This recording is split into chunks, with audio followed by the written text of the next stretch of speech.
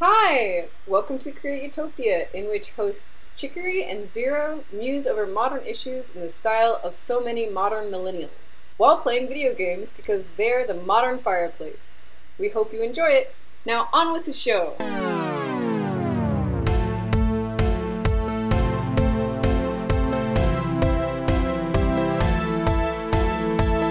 What are we playing today, Zero? Today we're going to do a Lost Game Roundup. That sounds fun. Where we're going to try to finish our game of Long Live the Queen, try to finish our game of Faster Than Light, and if we do all that, we might jump back to our game of Civ 5. Wow. What are we talking about? This is the time capsule. We are talking about, Oh god, what were we even doing? I don't even know. Oh, we were being a princess. That's right, remember? Yes. Being a princess. Think princessy thoughts. Okay, so we are talking about how people think of each other, racism, and what makes a character good or bad. But mostly the first two, I think. Yeah, jumping right into that. You sent me this article today, Zero, of white male cops beating up on black women. And a lot of it I got it from Twitter. Oh, you got it from Twitter? Okay. A lot of it is talking about white cops beating up on not just black women, which is in and of itself terrible, because cops shouldn't beat up on anybody, but specifically pregnant women, as if they're not, pregnant. And both are terrible, but come on, guys. Pregnant women! God damn. And so, personally, what I was thinking about this was sort of like this mentality that we have of teaching, like, little kids who it's okay to hurt. Little boys are, like, totally cool to hit other little boys, and girls can hit girls or boys, but they shouldn't because that's not very girly-like behavior, but boys should never hit girls. But then, that's, like, combined with seeing black people as, like, lesser, and so black women don't get the context of being girls, so they're not protected like that, which is all terrible. And so, I don't know, I hope people in the future can just teach kids not to hit anyone, ever. So first of all, we got a cushion with a running horse on it. Do you think we should keep it or give it to Alice? We failed our foreign affairs check, so we don't know its significance. Wait, what was it? A horse? A cushion with a running horse on it. Who's Alice? Our servant. Does it have just a running horse? I guess give it to Alice. Cruelty failed. Does that mean that we're nice? I don't know. Probably not. Just because you're not cruel doesn't make you nice. That's our second topic. Yeah, talking about it, so there's the Black Lives Matter movement, and the discussion of people, let's say, and there's the discussion of people who do their jobs poorly, and the people who pay for it in our society are overwhelmingly minorities. And I think that this applies as well to the most common trope that people bring up, black-on-black violence. If the police were doing their job better, wouldn't there be less of that? Because they're supposed to be policing these areas. So I'm not sure how that gets the police off the hook, as people seem to think it does. You and I, however, have different opinions on violence. That's very true. I'm sorry I shouldn't have spoke like that, but I don't and I understand, yeah, you're coming from a point of view that I think it's respectable to at least have the idea that you should view all people equally. You shouldn't give special treatment to somebody and then say this other race or group or gender is okay. It's part of a trope called disposable men syndrome. Yeah. Where, like, in films, it's okay for men to die, but women dying is something special. Yeah. I don't know if you've seen the video 100 movies, 100 headshots. Yeah.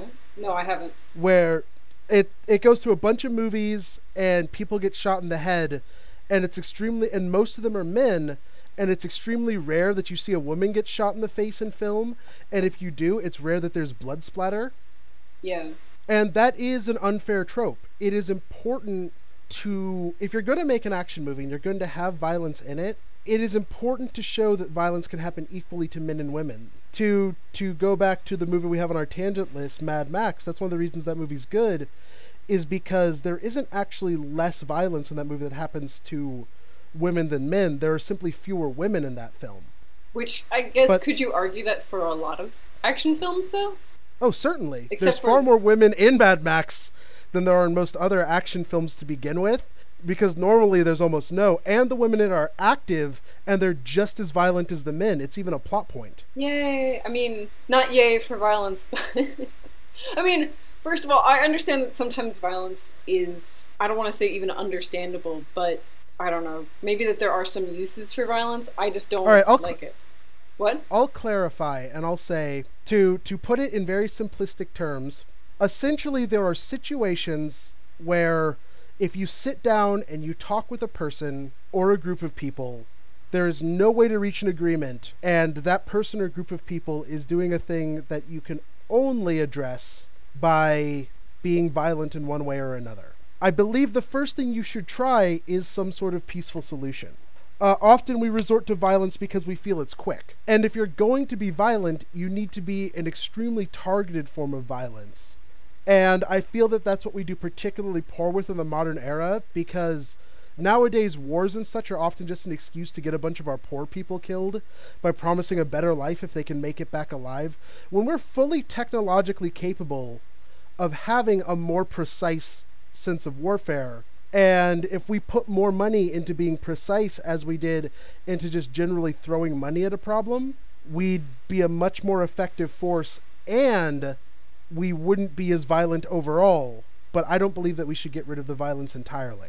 Okay, well, let's just entirely table the military concept, and we'll come back to that, probably on another episode. But I'm sure there will be a chance. Probably.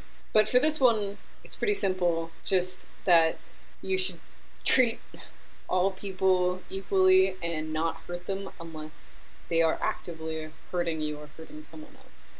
Is that pretty simple? Zero?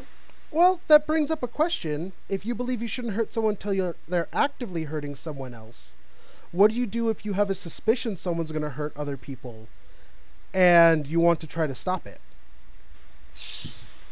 What would I do, or what do I think that, like, maybe the police or someone else should do? Either or. Okay. I'll use this story that I know. Some young person that I know who's very conservative and grew up in a very conservative area found out that someone, an older person that I respect, voted pro-Obama, like for Obama. And his reaction to this was to punch the older person, like, while their back was turned. And they did this like 3 times, and they are a in-shape individual, and so the older person was being physically hurt by this. Nobody noticed other than these 2 people, because we were all walking around and doing things and not really paying attention. Eventually, like the 2nd or 3rd time that this happened, the older person went and talked to the guardian of the younger person and was like, look, if he does this again, I'm going to retaliate with violence. I'm really glad that he went and talked to the guardian before actually retaliating with violence, because then only what people would have seen is the older person turning around and decking the younger person, and that doesn't look really good. If I had seen this, I would have immediately started or publicly berating the younger person for being violent to an older person, or to anyone, but for being violent and thinking that they could get away with it. So I guess, like, although there are some issues with public shaming, I think that this would have been a moment of group judgment, and that would have probably solved the situation. To raise awareness that we're all looking at this now. We're all aware that this was happening. There's like a third-party witness, you know, blah, blah, blah. That makes sense. I think that there's a lot of discussion. Well, so first of all, tournament coming up. What do we want to offer the winner? Status and praise? Status and praise. We've never offered gold. I've offered gold. It's fine. People like gold. Okay. So there's the discussion about bullying, right? Where people say just ignore it and they'll stop because they don't understand what bullying is actually about. Mm-hmm. Or maybe they do. The idea that... So bullying is about power. A lot of masculinity in our culture is based around power. And it's based around putting your power in a place where others can see it and, like, it's very obviously on display. Mm-hmm. This And we've talked about the other and castigating them. And in this case, it sounds like the person involved who was doing the punching was attempting to show the other how wrong they were by using physical violence, which they assumed was okay because this person was not part of their group. You are from a different group than me, so it is okay to be violent to you. And even if I get caught, people will be okay with it because you're wrong. Yeah, which they were wrong. They were wrong to believe that, I think, that it's okay to be violent to someone outside of your group. And I think this would have, in this case, I think that it would have demonstrated to him that not everybody thinks that way. So my question is, what if the older person had gone to like the guardian of this person who was hitting them, the younger person, and the guardian had said, well, you deserve it for voting for that Obama guy, who I totally don't think of as an N-word and will be very offended if he uses it. In a second, sir. Hold that in. Hold it back for 1 second. Hold it back. I think then what would have happened, I think, is that the older person would have also become violent. But I think that if he had let other adults in the group know this, who happened to have also voted for Obama, it would have, I think it might have, like, divided the group a little bit more if the guardian had sided with the youth. But I think at the very least, we would... Honestly, the worst part is, I don't know if all of the rest of the group would have believed the older person. And, always a risk. Always a risk, right? But I think that if the older person had come to the rest of us, at least we would have been, like, watching it, and tried to protect by being there with presence the older person. But I don't know if we would have been able to then apprehend and, like, punish the younger person for doing that. I don't even know if he was punished. All I know is that he was told not to hurt somebody else anymore. This one time. So I don't know if anything was learned from this. I don't know. Other than... Well, maybe someone can learn something now. Oh! I think it's just part of why the beginnings of the fallacy of it's okay to hurt some people sometimes.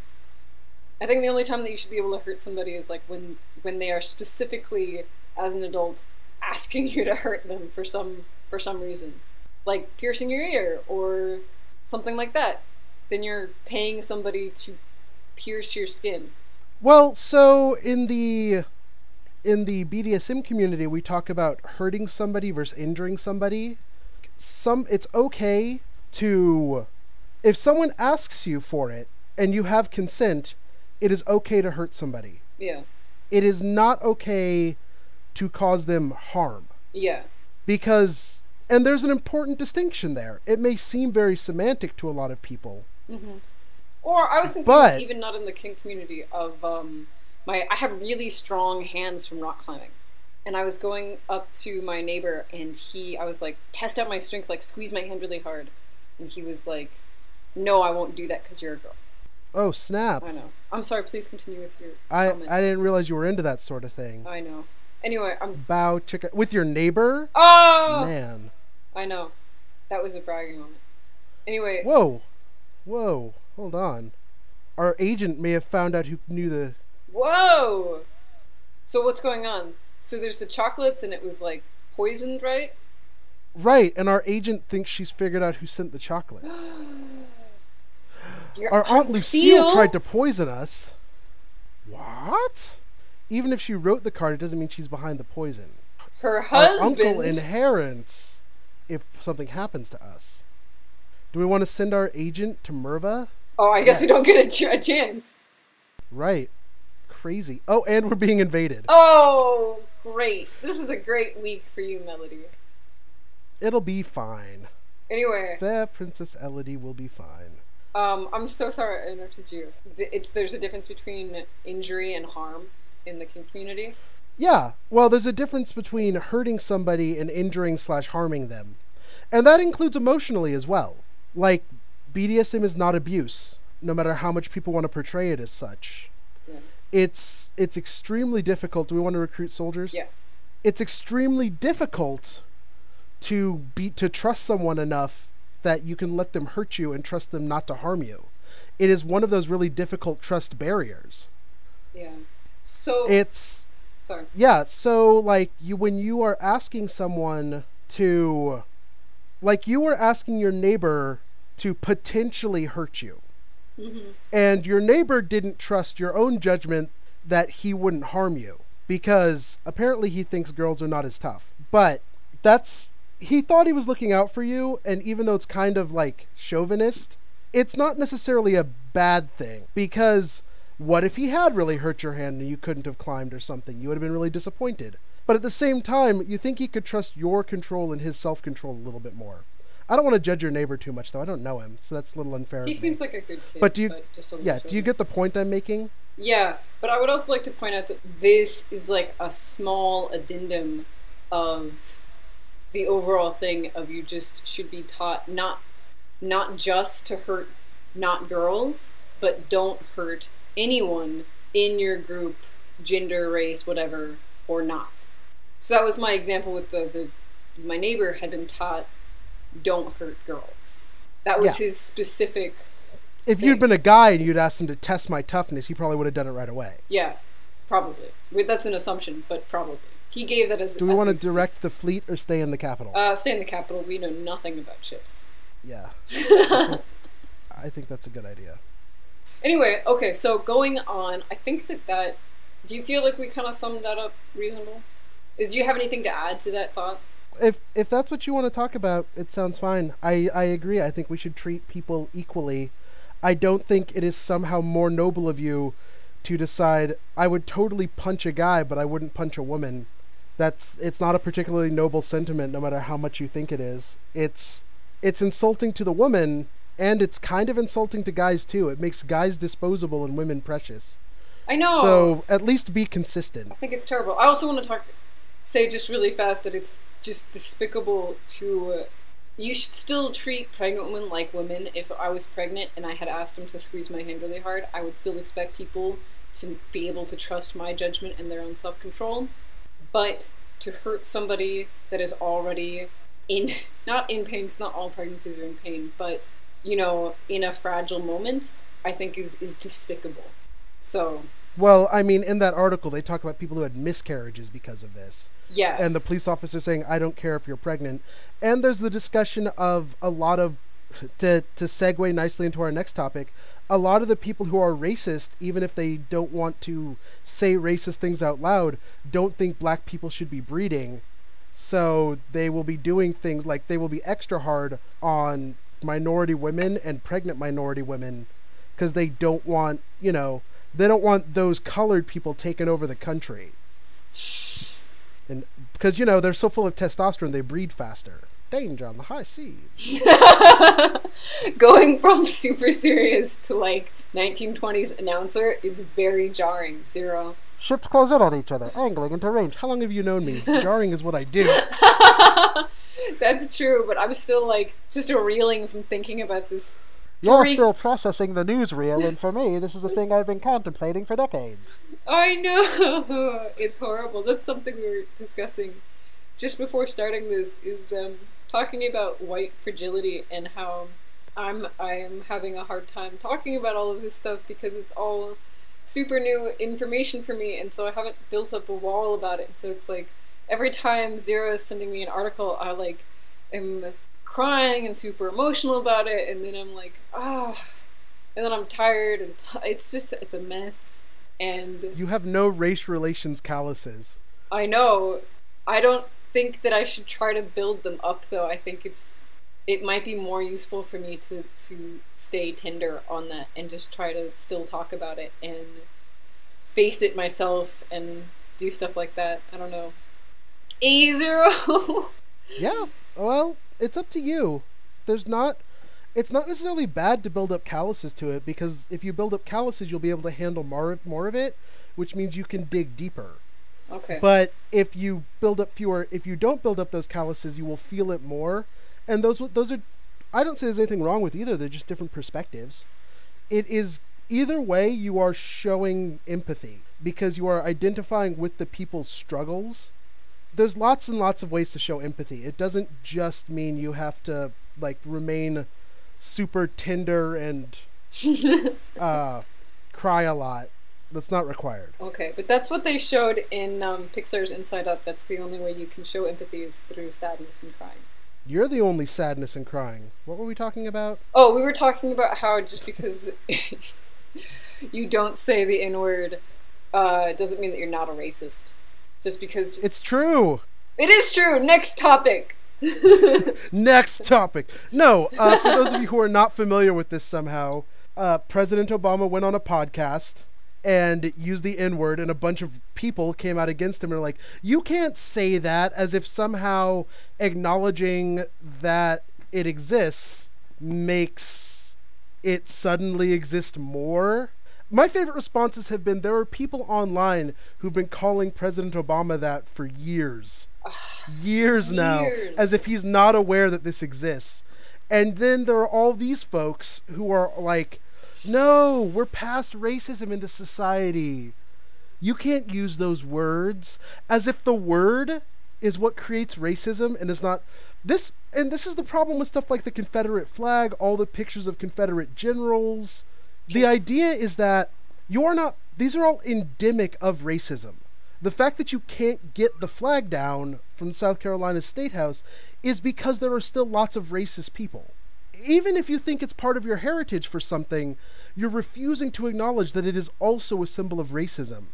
As if just because one thing happened, you suddenly can't acknowledge that other stuff happened. It's kind of like our discussion on phobias last week, and how even if you don't hate a gay person specifically, you can still be afraid of what the changes they're making in society will mean for you, and therefore you are homophobic.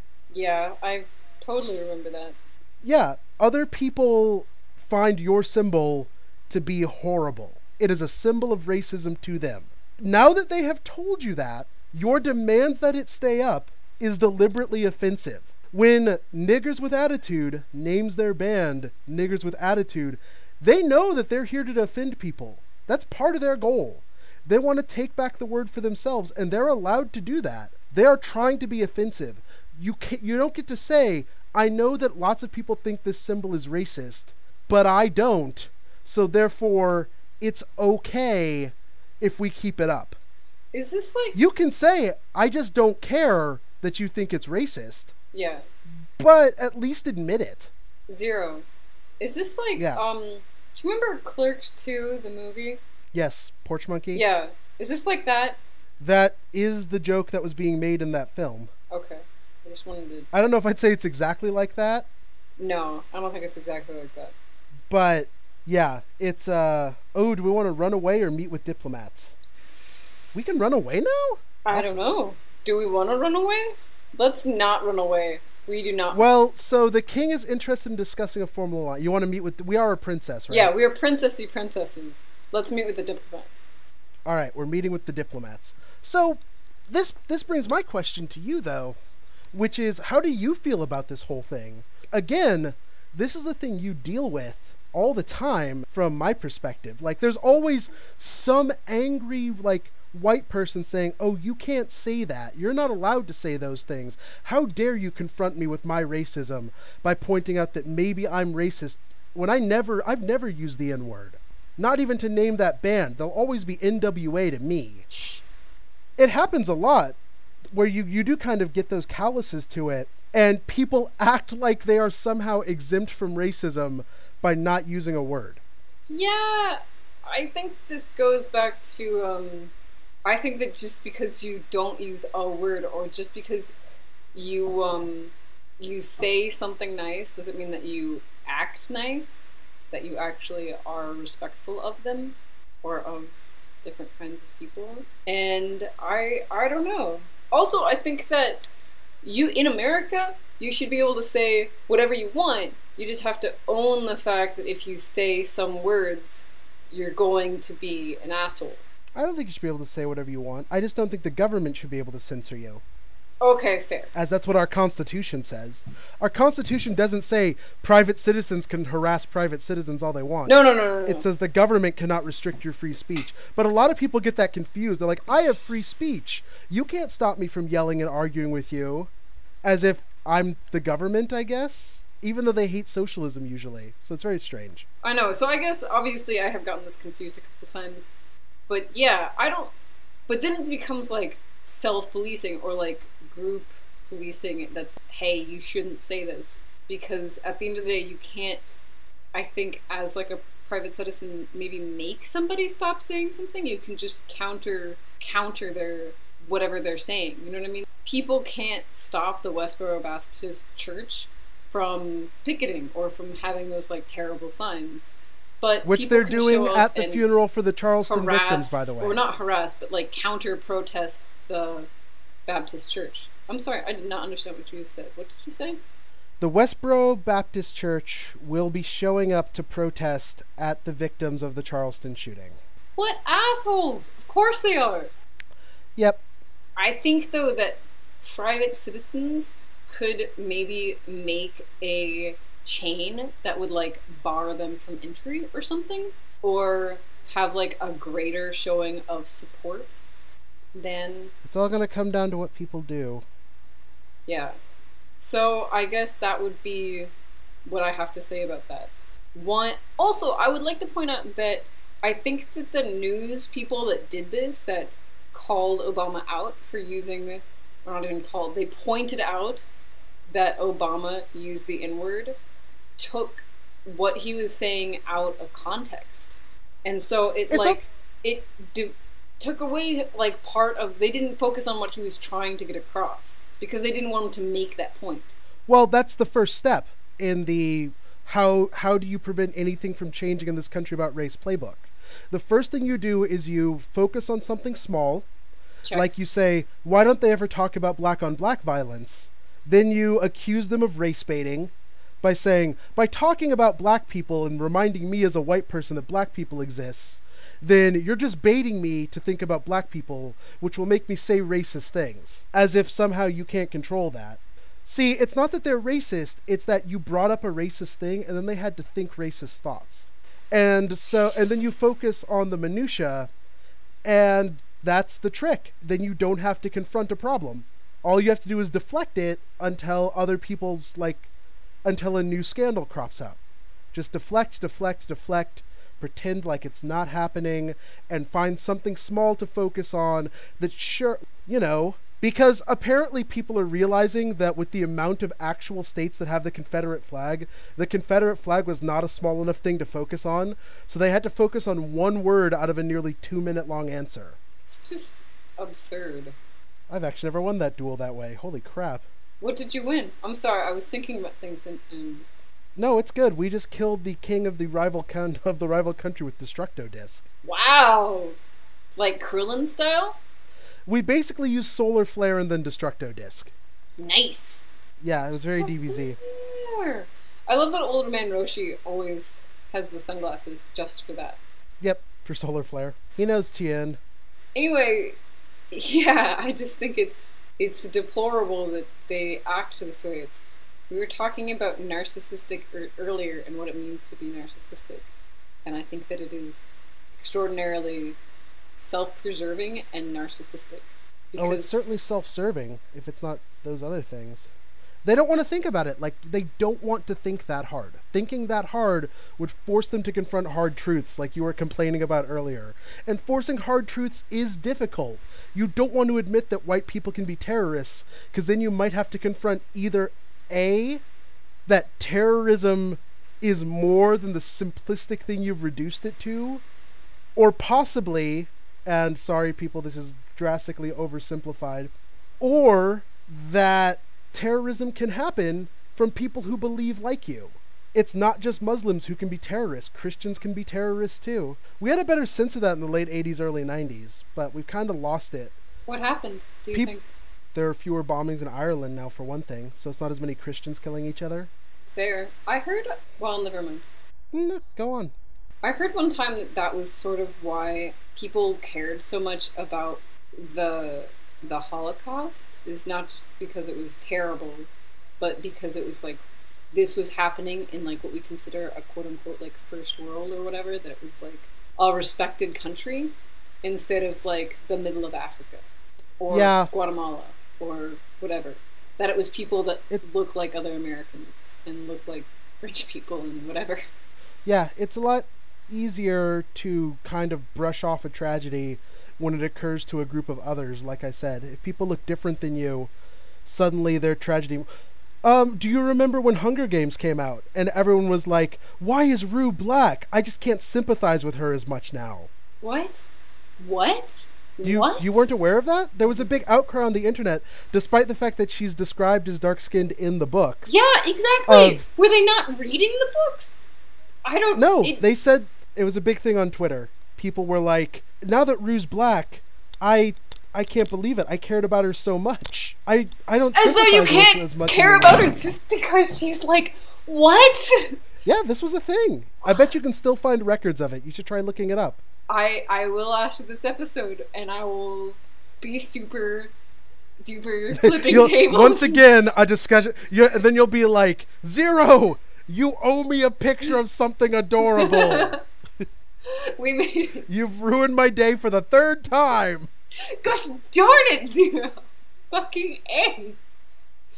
Who the fuck can't fucking sympathize with a little girl that's dying because another child killed her? It's terrible. She doesn't have to be fucking white. Ugh. It just should be bad enough. Like the pregnant woman thing. They're pregnant women. They shouldn't be like knelt on their chest because it's terrible. It doesn't matter. Okay, deep breaths. Trying to bring it in, Zero. You better put that in the digest. That's the best. Like the whole thing. I'll try. I feel like that will sum up it rather well. Okay, great. That's one of those things that like, oh, they didn't call her the N-word, but they're still being terrible people because they couldn't care about her just because she's black. On the plus side, there were some like clearly 13 to 14-year-old girls saying, I couldn't care about her as much as, like, does that make me racist? And I was like, yes! Yeah, dude, you're racist. That makes you racist, officially. But that's the thing. People are not taught that if the fact that when a black person gets shot, you immediately jump to the police officer's defense is racist. You should give, if someone gets shot and a police officer shoots them, they should be equally innocent, which means your first impulse should be, it is possible this police officer shot this person unjustly. It is also possible that they were not shot unjustly, because innocent until proven guilty. But if someone is saying this person was shot unjustly, you should be equally willing to consider that. Otherwise, you are being racist. Amen. I feel weird saying that sometimes as an atheist. Yeah. Technically, it means so be it. Okay. Then amen. It means you should go get a Sobe vitamin water or something. What? Don't worry about it. Someone will get that joke and it will still be terrible. Okay, great. Anyway, so be it. I heartily agree with you. Fucking A. So yeah, all of those girls or all of those people that were like, oh, Rue's black, now I can't feel bad that she died, you're racist.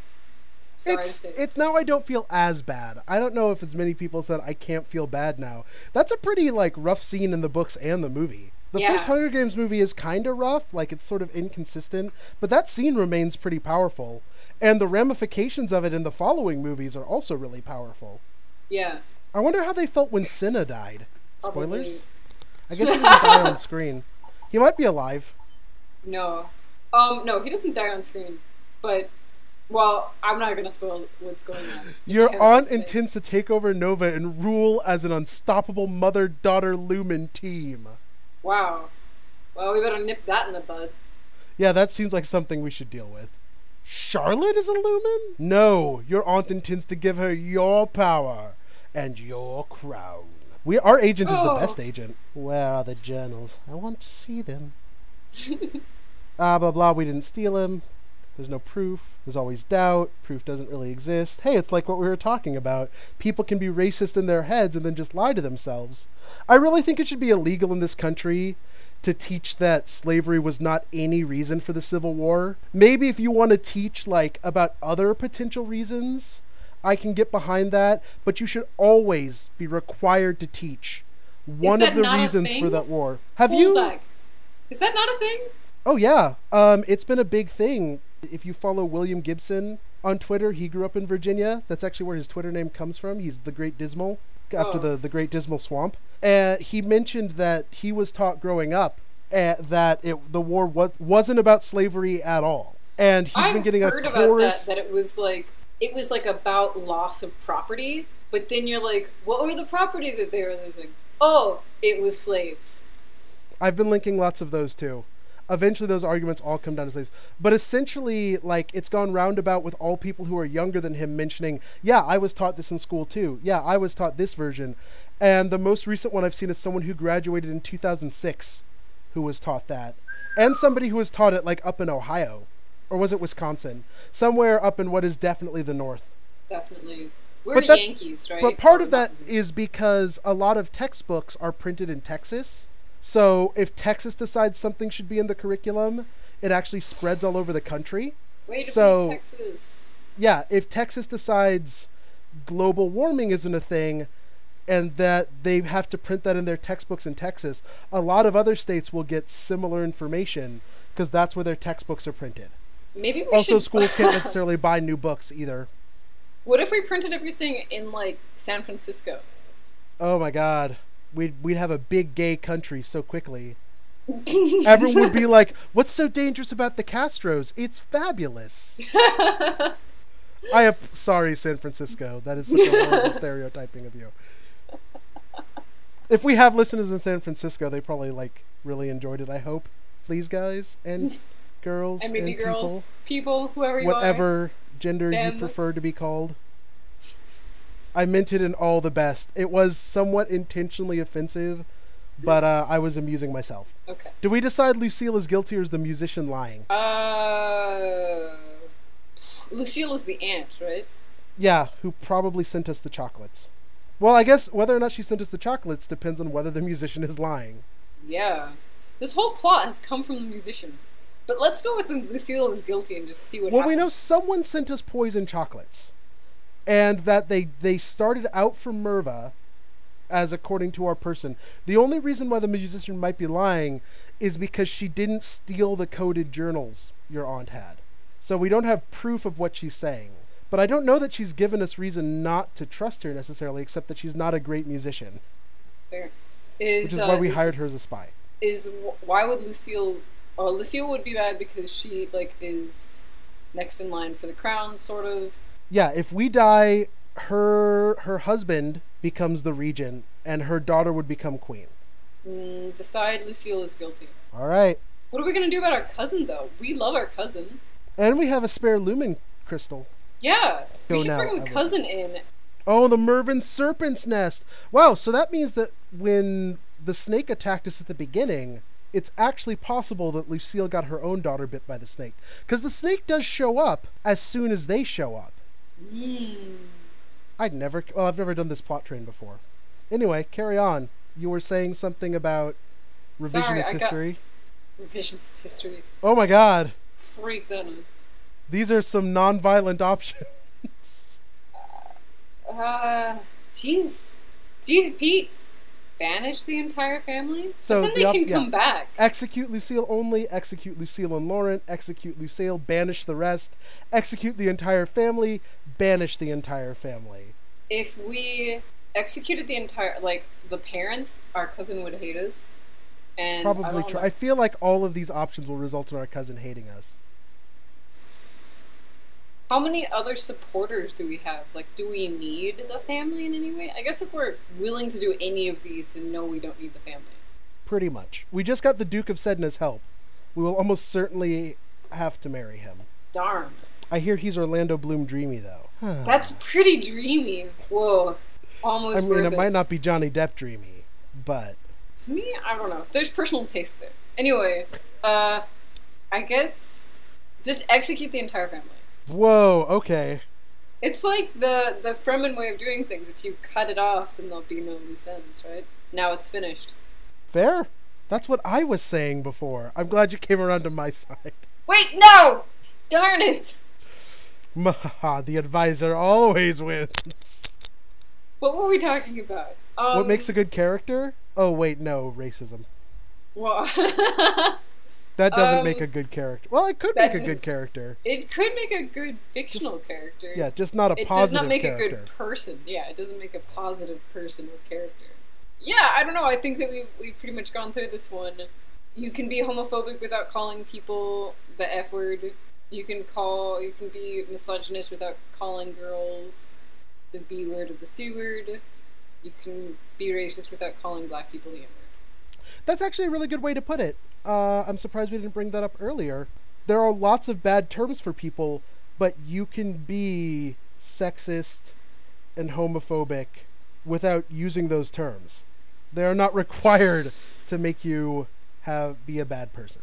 I think it just makes it more insidious, because it's like then if you are like only sliding to people and do things like in a way that's much hard as a person in privilege, much harder to get caught through, then it's more insidious. It's people want things to be clear cut, so we can point and be like, look man, Nazis killed millions of people. They're really obviously bad. By not being as bad as them, I am therefore not bad. No, that's not how it works. Also, it allows people to use coded language, like the thug conversation. I would never use the N-word, but those black people are thugs. And the worst part about that is sometimes you convince yourself that you're not being racist. You're just being, quote-unquote, accurate. You know, you're accurate in the same way that reports from the 1860s said that black people will never be happy independently. It can only be happy as servants. People believed this. This was an honest thing that people thought was true and had convinced themselves, yes, this is a fact. Here's the thing, if you run around and call every black person a thug who can puff themselves up to 2 times their size as an 18-year-old to threaten you as an experienced person, you're probably racist. And you're not going to fix that by telling yourself, I'm not racist because I don't use the N-word. If you actually not want to be racist, you have to actually confront your own racism. You can't just run from it. And warning, it's not the most fun. Be ready for that. It's not fun to confront your own failings. It's not fun to fix your problems. Oh, what type of feast do we want to have? It's not fun to change. Change is hard. I guess, it can be fun to change, maybe. Like, falling in love changes a person. Becoming a parent changes a person. Those are, like, kind of good things. But they're not easy things. Generally, as people get older, they develop more inertia, and they start to buy more into the sunk cost fallacy. So it becomes, as you get older, it becomes harder to change. Not because it's actually difficult to change, but because you don't want to as much, because you're like, as you get older, you tend to get more comfortable. People who are uncomfortable find change easier because they want to be in a different place. But if you're a certain age and you have a good job and you've got a lot of money in your savings and you like the location you're in, then you're going to be uncomfortable with change, and you're going to be uncomfortable with being presented with the fact other things in your area may not be turning out as well as you. And to a certain extent, if you're, say, a person who's lived in this neighborhood for 15 years and suddenly the new black family moves in next door, you might be uncomfortable with that change because maybe you haven't encountered a black person since you lived in the city 20 years ago, and you're like, I knew some good black people in the city, but a lot of them were thugs. Yeah. What type of feast do you want to have? Come on. We're a princess. Extravagant? Sorry. Respectful. Extravagant. We could be, a fiscally responsible princess, I guess, and do respectable. Which one do you prefer? More princessy than that. Extravagant. Roasted meats, cakes, chocolate, wine, enough for everyone. And I can give out commemorative cups and coins. Oh, she's the cutest, and I would totally dig that party. It would be the cutest thing. I'm going to check our treasury. Accounting failed. Oh, 3,474 gold lassie and 83 silver to lassie. We're fine. Really? Yeah. Okay. Then yay! That's fine. Splurging a little for parties is okay, right? Yeah. Yeah. Yeah. Yeah. Yeah. Yeah. Okay. Now what? You want to talk about character a bit? Yeah, what makes Let's a wrap character it up on good character. or bad? Why do we like some characters more than others? And stuff like that. I went and saw Inside Out this week, Zero. And under the thing that my comic friend was like, oh, you have to see this, it's so like original and good and cool and blah blah blah. And so I went and watched it, and it was like, what was it? Childhood Therapy, the movie. And it's like, here's like a language that you can talk about your feelings and emotions with. Blah blah blah. And I don't know, like it's good in that, but like I didn't find the characters that interesting and stuff like that. I don't know. They were okay. It's a cute movie. It's cute cutersons. But not driving or intense or anything like that. I saw Jaws last weekend. That movie's intense. I bet. I've actually never seen Jaws. I actually talked to my dad on Father's Day after seeing Jaws, and he's like, do you ever see any movies from that came out recently? And I was like, no, I like to see good movies, so I only see old ones. Ayo! And then I mentioned that I'd seen like Fury Road and a bunch of other stuff. Then we talked about the Fantastic Four movie coming out. Yay! So yeah, there were terrible movies back in the day too, Zero. First. I know. Two, I don't watch those either. There are good movies that are That's such a lie. You've seen my What? movie collection. What? I What is totally your watch favorite? terrible movies like Plan 9 from Outer Space. I know. I love terrible movies. They're great. They're fun. Your, They're a lot of husband and I used to watch like so many of them. fun. I know. I had to do that too. I was forced. Well, I wasn't forced, but I didn't have anywhere else to we go. tied you down, and you hopelessly were forced to watch. Like peeled Can't Sleep open my Alone Massacre. eyes. Yeah, it was very Clockwork Orange, but sadly we weren't watching Clockwork Orange. I know. Yeah, like Can't Sleep Away, all of the old ones. But All sometimes the you would watch really classics. scary ones. Like, what was the one with the plant that, like, once it touched you, it was, like, in you? It's, like, super fast spreading and fast growing. What was that? The Ruins? I think that was it. I don't think I watched that one with you guys. Oh, man. Check it out. My that brother, I movie was, about like, a really plant? freaked out, because I get freaked out after watching scary movies. My brother was like, think about it. There's nothing that this plant couldn't be cured with like 2 planes of Ancient Orange. And I was like, that's true. That is an excellent way of thinking about it. Anyway, and then my other friend and I were talking about the opening to Up and whether or not, oh my gosh, I'm forgetting her name. The old lady from Up, the wife, like a good character, or whether or not she's a 3-dimensional character. So what is a 3-dimensional character? Arguably, a 3-dimensional character is a character who expresses wants, needs, desires, good and bad traits, and in such a manner that you believe that they are a realistic human. So there is no set definition on what a 3-dimensional character is, but their comparison is cardboard characters who only express a very limited range of emotions and motivations. So, for example, Snidely Whiplash would be a 2-dimensional character because he does evil for evil's sake and seems to have no other life goals than evil. Yeah. He's actually almost a 1-dimensional character. He's basically a one-dimensional character. Although that's also I his guess joke, because he plays off against, Dudley Do-Right, who has no goals but to do good. Although Dudley Do-Right also is an idiot. So he's kind of got... He's a good-looking, noble hero who does good things and is really dumb. Yeah. But our example was Ellie. That was her name. I looked it up really fast. Ellie, she wanted to go to this place. She wanted to have a kid, and then she was not able to have a kid, and so she had to do that. Did we succeed? We did. Yay! Look at her in her little crown. Yay! Keep going. You had stuff about Ellie.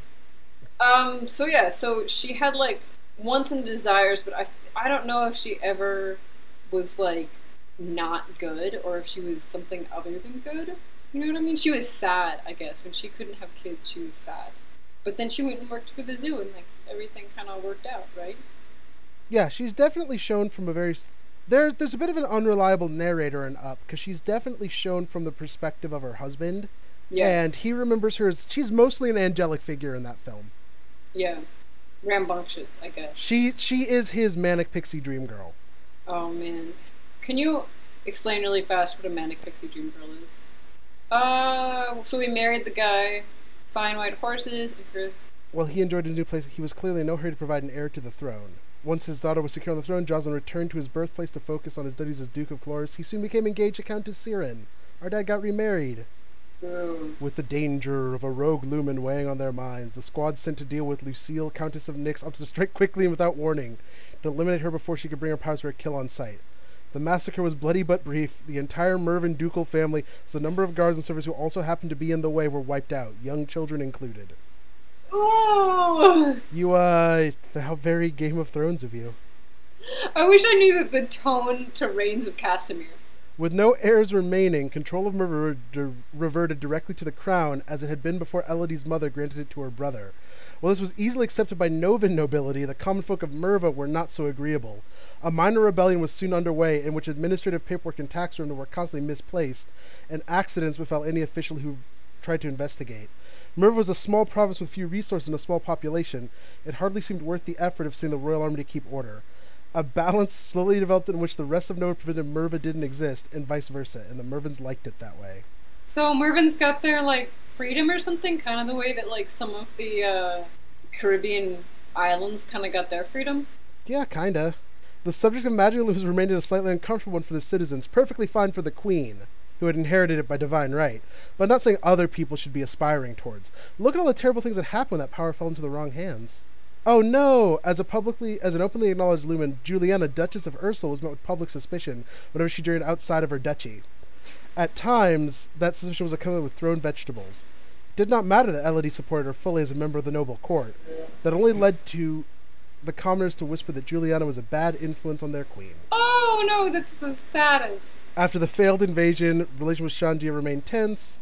The recriminations demand from the queen, devastated by the death of her husband, which Elodie ignored, rightfully so. Next came the subtler approaches, the quiet gratitude and offers for alliance from ministers who were thrilled to see Togami gone. Elodie ignored those also, which was just as well, since the next thing to arrive was the preserved head of one of those traitorous ministers, sent by the Queen of Shandia as a warning. There was no sign of war in the immediate future, but there was not likely to be an alliance either. I always wonder if you get an alliance with them. As a lumen, it was Elodie's responsibility to defend Nova from monstrous threats. She decided that the monsters within the realm were every bit as dangerous as those outside, and thus set herself to the task of conquering the old forest. Each monster would have to be identified and carefully studied in order to defeat it without upsetting the balance. It would take many years to reach the heart of the forest, but Elodie was undaunted. Thus, Queen Elodie's legacy stretched into the future. The cold, heartless future. We did it! Like to kill your cousin. With only a little bit of murder! Yay! So, would Elodie be like a three-dimensional character? I think Elodie's a very three-dimensional character, but part of that is you get to control her decisions. But like the printing press decision, where you know it's a good idea and I know it's a good idea, but if you don't make Elodie smart enough before you get there, she will refuse to make it. Didn't that happen to us this time? Yes. Yeah, we did not have the printing press. So yeah, I feel like we can wrap up there. We did manage to finish it. It took longer than I expected, but yeah, we knocked it out. We finished our Long Live the Queen game, and we didn't die. Yay! Success!